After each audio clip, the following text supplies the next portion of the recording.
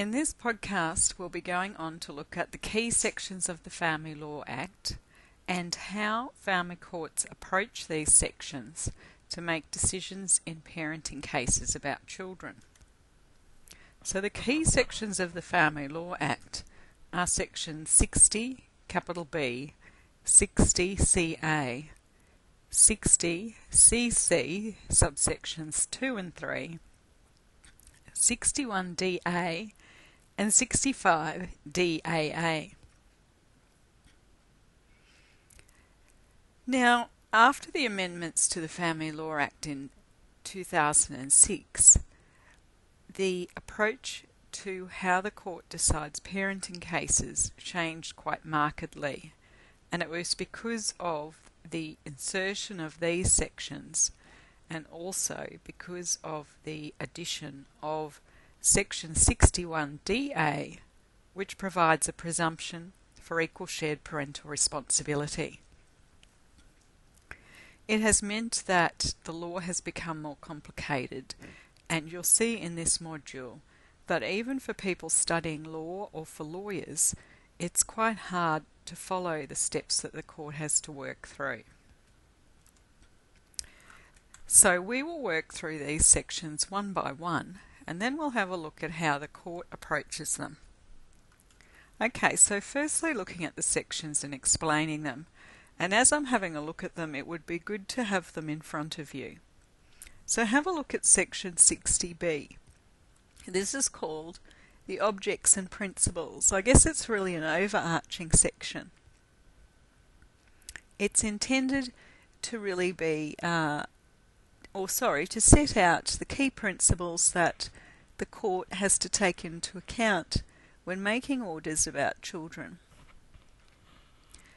Now, at the very outset, you see that the first objects are ensuring that children have the benefit of both their parents having a meaningful involvement in their lives to the maximum extent consistent with the best interests of the child, and protecting children from physical or psychological harm from being subjected to or exposed to abuse, neglect or family violence. Now those first two objects and principles, which are the very start of many more, and I haven't set them out on that slide, so have a look at them yourselves, but there are many more there to have a look at. These two really reflect some key concepts which are in this Part 7 parenting area of the Family Law Act.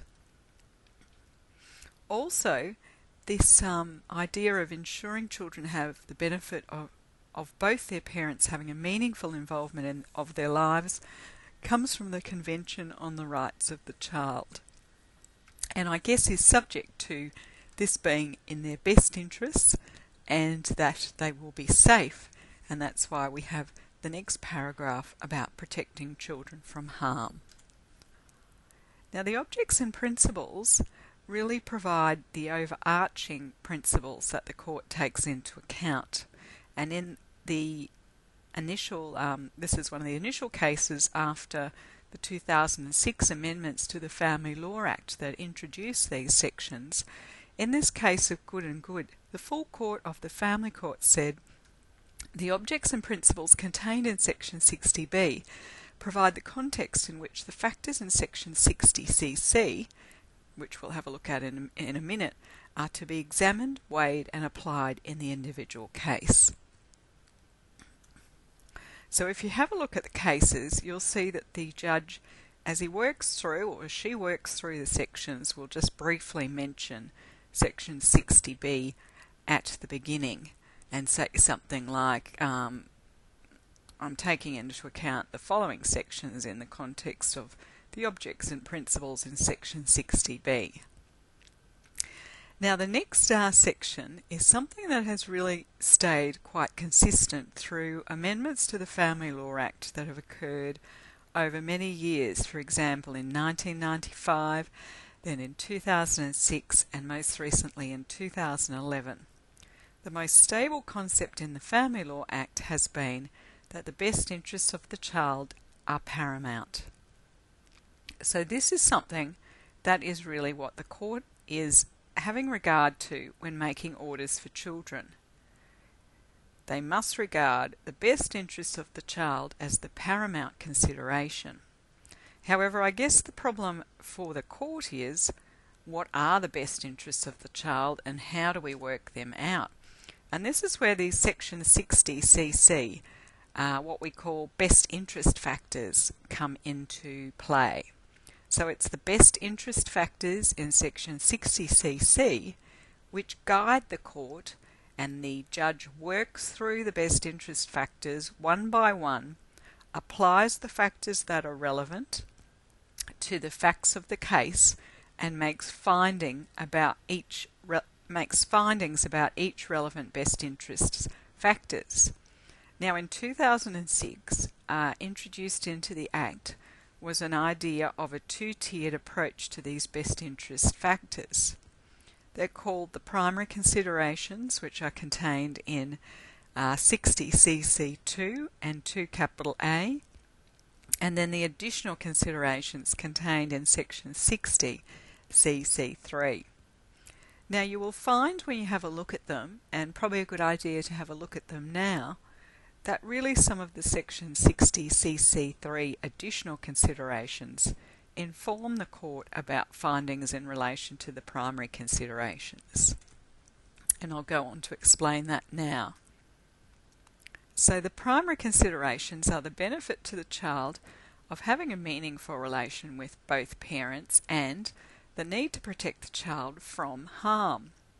Now, as you'll see, they echo the first two objects and principles that were set out in Section 60, capital B. Now, these were inserted in 2006, and it did cause a bit of a problem for the court that there was no guidance as how they were to prioritise A and B. For example, was A more important or was B more important? This, I guess, led, and the research has showed us, that generally in the community, and for some of the judges in the way they applied these sections, that they were giving priority to Section 2A. That was the benefit to the child of having a meaningful relationship with both parents. I guess what this meant was that sometimes when there were concerns and evidence about the need to protect a child from harm, that the meaningful relationship with the parent was being prioritised, and the criticism being that sometimes judges weren't making appropriate orders providing appropriate protection for children. As a result of this, in 2011, further amendments to the Family Law Act were enacted to provide further protection for victims of violence and abuse. This subsection 2 capital A was inserted, which said, when the court is applying these primary considerations to A and B, the court is to give greater weight to the protection from harm consideration in subsection 2B. Now, as we go through these slides, I have put in yellow, highlighted in yellow, the provisions that were inserted in the amendments in 2011 to the Family Law Act. There is research happening at the moment by the Australian Institute of Family Studies on whether these amendments have had an impact in practice. The report is due to come out in August. So if the report comes out in time, we might be able to include it in the module about the social science research that's coming up later in the semester. Now, those were the primary considerations. Then in the best interest factors that the court has to work through, there are also the additional considerations. So have a look at them, because they are also quite lengthy. Now, in applying the facts to a case, a judge has to work through each one, work out if it's relevant, and if it's relevant, apply it to the facts and make a finding. Now, the first one is any views expressed by the child. And you'll see also, and any factors such as the child's maturity or level of understanding that the court thinks are relevant to the weight it should give to a child's views. So that's the first additional consideration. Now, there's no particular age in family law in Australia when a child can express views. I guess obviously as a child gets older they might be more inclined to express views, although some children feel quite caught in the middle between their parents and don't want to take sides, whereas on the other hand some particularly young people, teenagers, have very strong opinions and want to put that forward as to, for example, which parent they would want to live with or whether they would feel comfortable in a shared care arrangement. Another one, paragraph B, is the nature of the relationship of the child with the parents, mum and dad, and any other people, for example, grandparents or relatives. So that really depends on the circumstances and how close children are to other, for example, to grandparents and relatives, as to whether that would be taken into account. Another one, C, involvement with the child. This one was introduced in 2011 and it replaced what had previously been called the friendly parent provision. The friendly parent provision had been inserted in 2006 and basically left a parent open to criticism if they didn't facilitate time between the child and the other parent, even if they were concerned about the child's safety because of violence or possible abuse. This led to concerns and that some people, I guess, were entering into arrangements that weren't safe for their children, for example, feeling coerced into a contact arrangement between a child and the other parent without having adequate supervision. That friendly parent provision has been deleted, and in its place is this provision where the extent to which the parents have taken or failed to take the opportunity to participate in decisions about the child is taken into account. And also have a look at subsection CA, which I haven't got on the slide, but it says the extent to which each of the child's parents has fulfilled or failed to fulfill the parent's obligations to maintain the child. So, for example, that could take into account paying financial support for a child. Going back to paragraph C, it also talks about, and actually I probably shouldn't have that insert there for subsections 2 and 3, they should all be in a row, because it also talks about the extent to which each of the parents has taken or failed to take the opportunity to spend time with the child and to communicate with the child. So that's quite a different section. Paragraph H talks about taking into account Aboriginal or Torres Strait Islander heritage, and that has certainly been taken into account in some of the reported cases. Subsection I talks about the attitude of parents to the responsibility of parenthood as demonstrated by them. Have a look too at paragraph F, which talks about the capacity of parents and other relatives to provide for the needs of the child, including emotional and intellectual needs. Also have a look at subpara G that talks about the maturity, sex, lifestyle and background, culture and traditions of the child and parents. Going on to J, any family violence involving the child or a member of the child's family, and K, if there are any family violence orders. And you'll see on that slide it also takes into account the nature of the order, the circumstances in which it was made. For example, is it an interim order, that is an order until further order, a temporary order, or is it a final order that's been made after a full hearing with oral evidence?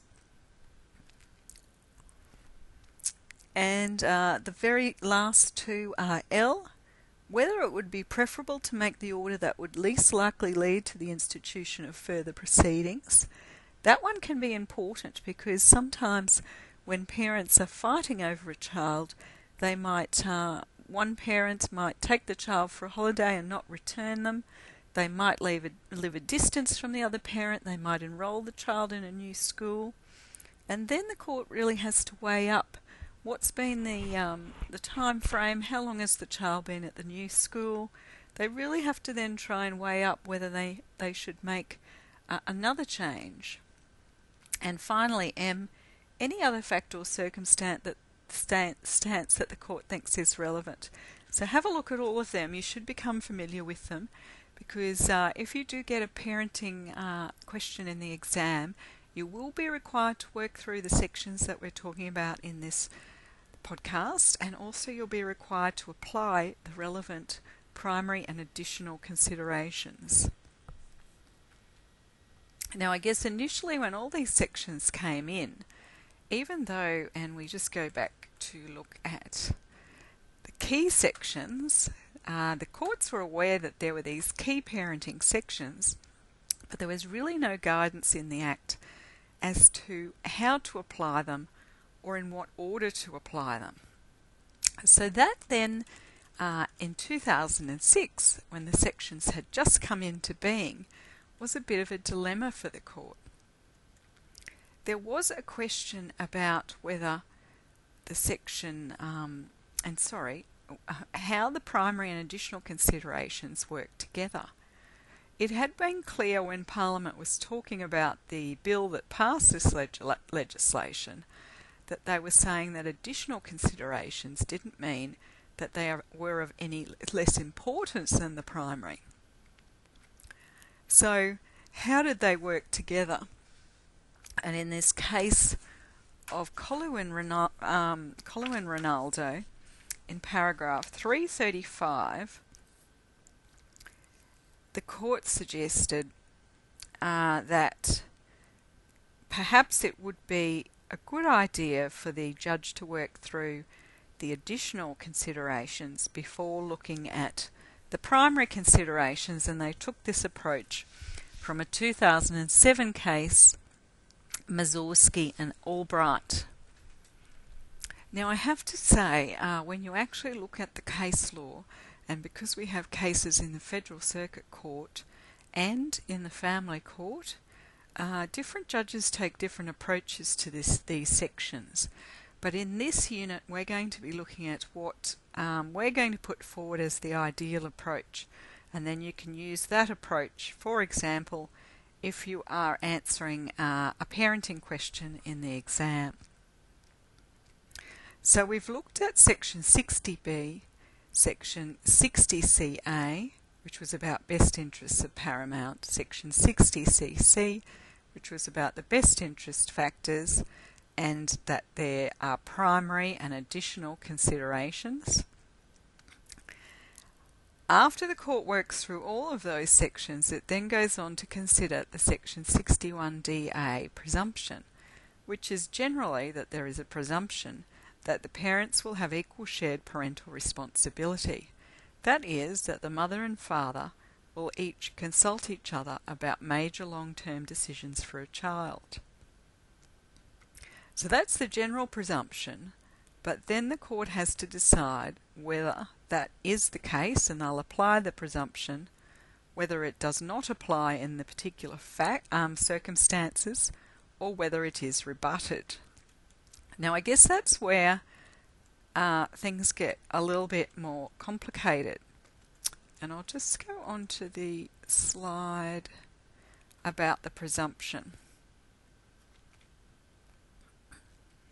So you'll see that generally we apply the presumption, but remember this is a court hearing, so it's not going to be a case where often parents have been able to get along. The sorts of cases that now go to hearings in family courts often have very complex issues. For example, there might be serious issues of violence by one parent to another, allegations of child abuse. There may even be findings of child abuse by the Department of Child Safety or by the police. So it's not always a case when it goes to court where it's appropriate for both parents to have equal decision making in relation to major long-term issues. You'll see, breaking up that section 61DA, that the presumption does not apply, or the court can find that it does not apply, if there are reasonable grounds to believe that a parent of a child or a person who lives with a parent, such as a new partner, has engaged in abuse of the child or another child in the family or family violence. And remember, in the GNC case where the father was in jail, that was 2A, abuse of the two older daughters of the father's previous relationship. That was used for the judge to say the presumption did not apply. If it's an interim hearing, that is a hearing working out orders until there can be a final hearing, the court can decide that it would not be appropriate for the presumption to be applied, or you'll see there's a final subsection 4, it may be rebutted by evidence that satisfies the court that it would not be in the best interests of the child for the parents to have equal shared parental responsibility. That can cover, for example, very high conflict between parents. So remember the context of these particular cases. They have often got very extreme issues arising in them. And that's why the court has the decision to make about whether the presumption of equal shared parental responsibility will apply. Now, going back to where we were talking about the presumption. If the presumption then applies, the court then has to go on to consider section 65DAA. And have a look at the flowchart that I've put up on the Blackboard site. It takes you through these sections step by step. You can take it into the exam and it really guides you as to in what order the court must consider the sections. And now the first case that considered how the sections should be considered was that 2006 case of Good and Good. In that case, and I've summarised the approach here, it was dealing with an interim parenting hearing.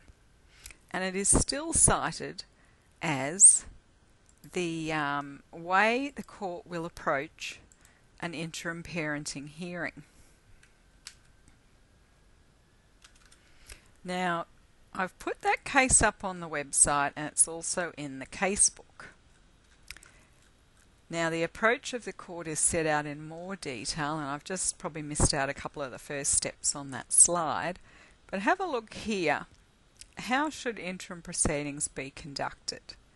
It's set out at paragraph 81 to 82 of the judgment, and you should take a copy of that or just read through that, because that's really probably one of the most commonly cited cases in court, because the court deals with many more interim hearings than final hearings. And you'll just see the first couple of steps: identifying the competing proposals of the parties, identifying the issues in dispute. So when we talk about competing proposals, that will be what parenting orders they are seeking. For example, say mum is seeking dad have every second weekend with the child and dad is seeking 50-50. That's their competing proposals. Identifying the issues in dispute. For example, what allegations are the parties putting forward, for example? Are there any allegations of violence or abuse? Identifying any agreed or uncontested relevant facts. So that might be facts that the parties agree on. They might both agree that the child is, for example, 7 years old and they're in a certain grade at school and that they're doing well at school.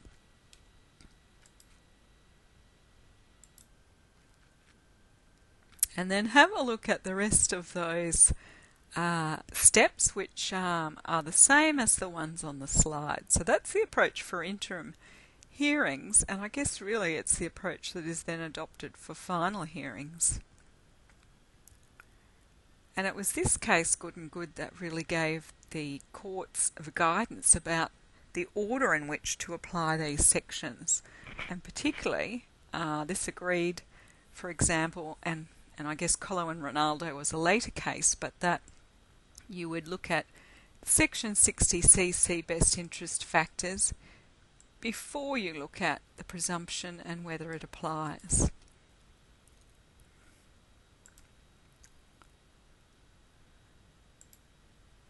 So going back to where we were looking at that approach, which is from Good and Good, and have a look at the flowchart I've drawn up for you on the Blackboard site, and hopefully that will also make these steps a little bit clearer for you.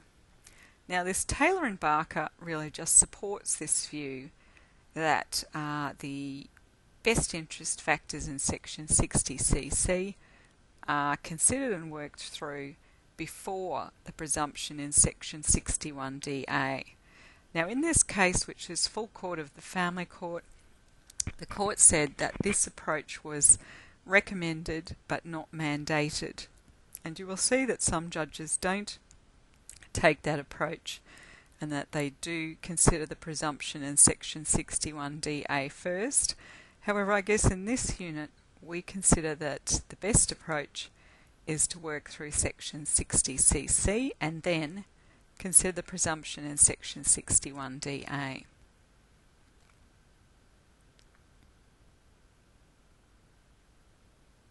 Now in Colo and Ronaldo, again being a later case in 2010, what they said at paragraph 140 was, we are of the view that ordinarily a consideration of the relevant matters in Section 60cc would be undertaken before a concluded view could be formed that the presumption of equal shared parental responsibility applied.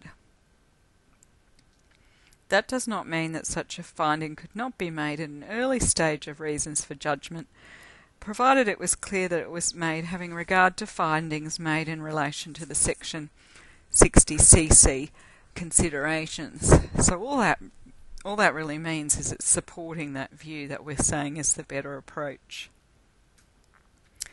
Now the other aspect that has been considered in the case law to a large extent is in the primary considerations when it talks about the benefit of a child having a meaningful relationship with their parent, or the parent having a meaningful relationship with their child. There was no guidance in the Family Law Act as to what meaningful relationship actually meant. In that case of GNC, which we've looked at a bit in Module 4, Her Honour Justice Bennett said the court must evaluate the nature and quality of the relationship to establish whether there is any benefit to the child in having or continuing a relationship, and whether such relationship is or will be meaningful in the relevant sense. Now the context of that, remember, was the father in jail for sexual abuse of his two older daughters. He was making an application for his son, who was 7, to come and visit him in jail.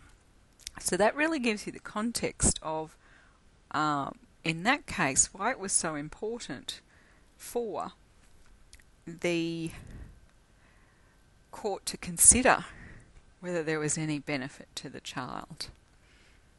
Now in that case, the child was interviewed by a family report writer, and the family report writer, who is a social scientist, also wrote a report to the court about whether the child wanted to see his father. The family consultant said, although his limited recollections of the father are positive, the child does not want to see his father as he recognises that it would upset his mother. He appeared keen to maintain indirect communication and indicated that he would like to receive letters, cards and presents.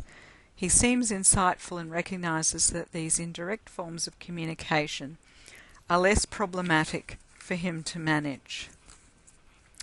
Now, what the court actually ordered, or Her Honour Justice Bennett, was that at the time the father not have visits with the child and not have telephone or direct communication, apart from as set out in these orders.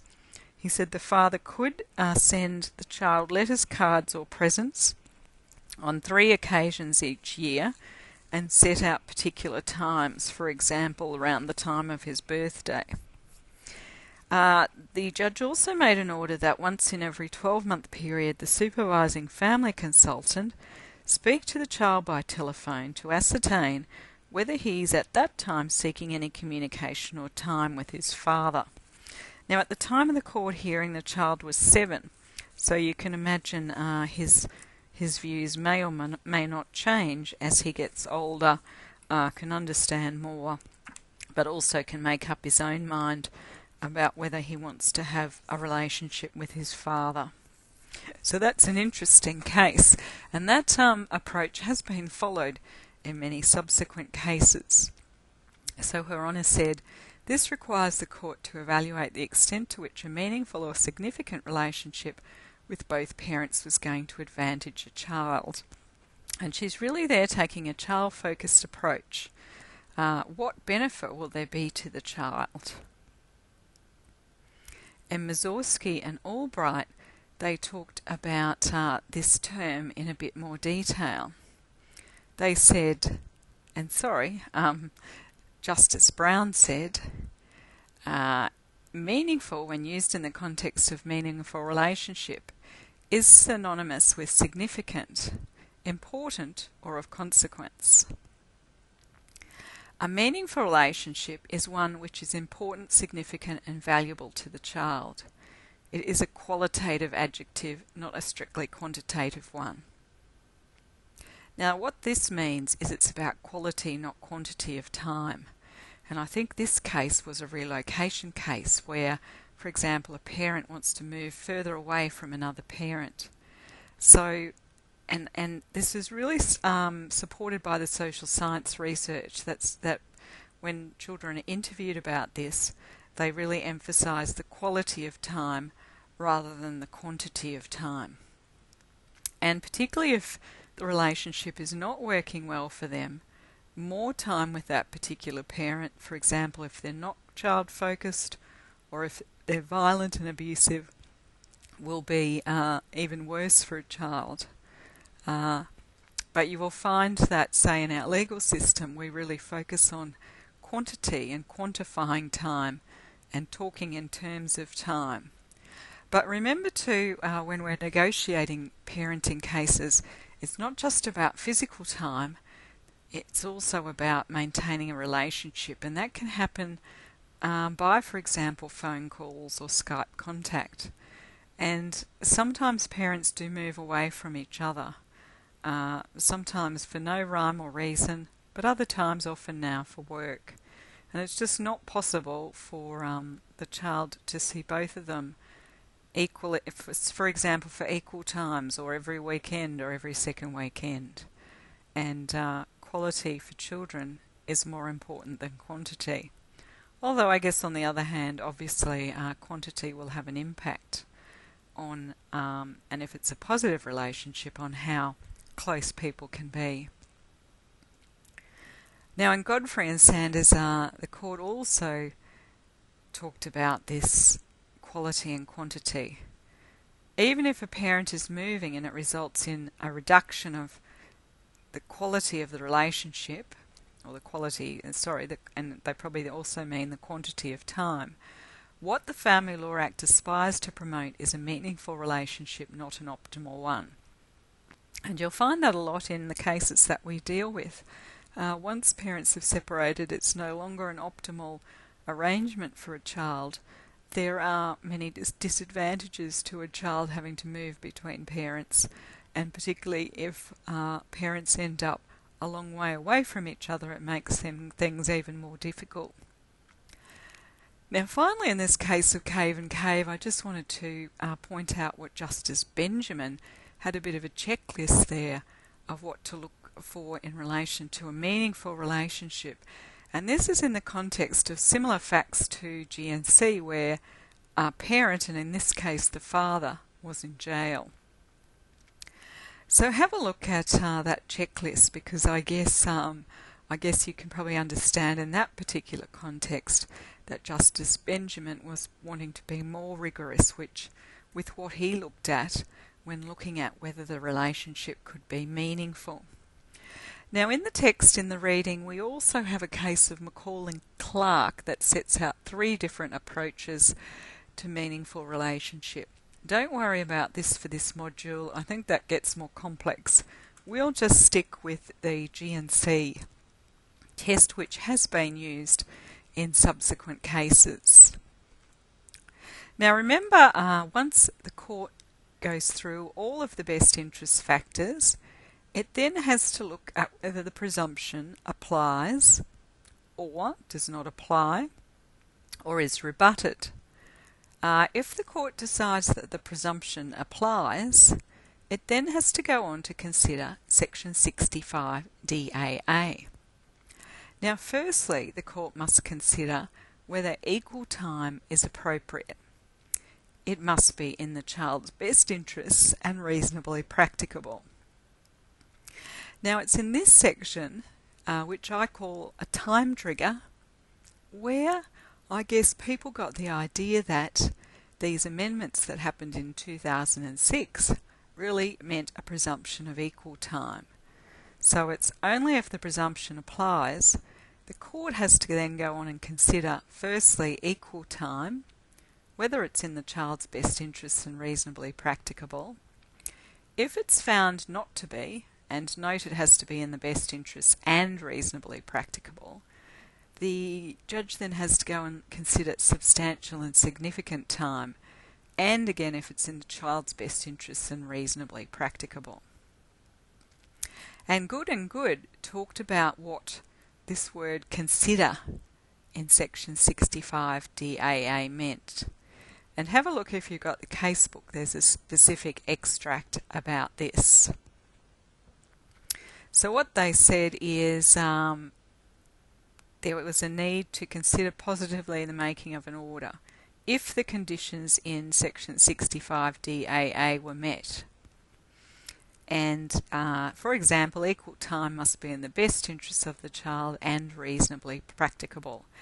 And same for a consideration of whether substantial and significant time. You have to go through those steps.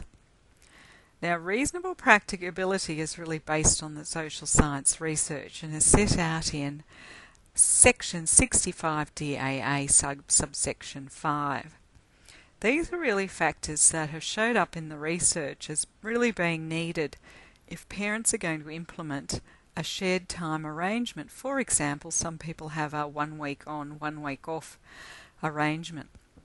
Generally it works okay if parents live close to each other, they can cooperate and collaborate to make the agreement work, they're child focused and they can communicate, the child can cope with the arrangement, and I guess that your child is of an appropriate age to cope with the arrangement as well. So there have to be a whole list of characteristics that need to be present, and obviously people don't have to live very close by to each other, but it does become problematic because a common thing that happens is that children will leave things in one parent's house, go to the other parent's house, and unless they've got 2 of everything, and sometimes the problem is the school books, although in the way of the future with using iPads and laptops, that might no longer be the case if, say, for example, textbooks are put onto them. But just leaving things behind, for example, their football jersey or their swimming togs or their ballet costume or their football shoes, that sort of thing. It can be quite difficult if people just don't live quite close to each other so that they can pop around and get something that's really needed for an activity during the week. And we will look at all of that more in our module on the social science research.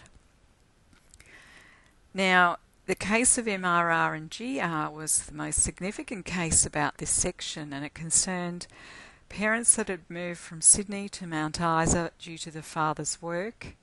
The parents had separated and the mother wanted to return to Sydney to live. The father was working for a mining company. The mother did not have employment in Mount Isa, although she had had employment in Sydney. The father was wanting an equal time arrangement, and he wanted the child to remain living in Mount Isa and for the equal time arrangement to work around his shifts at the mining company. Now, originally, when the first instance judge considered it, the father was successful. However, on appeal, it was overturned. And the significance to us is that the court said that when the court is considering whether equal time is appropriate or substantial and significant time, it has to be in the child's best interests and reasonably practicable. So you need to show both. And also, reasonable practicability is not just from the child's perspective, but also from the mother's perspective in this particular case. And for example, the mother had given evidence that because Mount Isa was a mining town, the accommodation was very expensive. She couldn't find suitable accommodation. She couldn't find employment, particularly employment that worked around the father's roster, that she was depressed in Mount Isa, that if she returned to Sydney she had family support and could find a job. And all of that had to be taken into account. So the court must now make a specific finding that the child spending time with the parents is also reasonably practicable in addition to being in the best interests. And from this case, the authority is the court has no power to make an order for equal time or substantial and significant time unless a positive finding about reasonable practicability is made. So that was an interesting one. What was being reported at conferences was that subsequent to this case, the mother actually ended up staying in Mount Isa as she found a boyfriend there. So that was quite interesting if that was actually the case. Now, finally for this podcast, a case about substantial and significant time, and it really mimics the section 65 DAA3 that lets us know what substantial and significant time is. And the idea of this in the Family Law Act was that to get away from what used to happen in the past with one parent being the primary carer for the child and then the other parent being like the good time parent that only saw the child on weekends.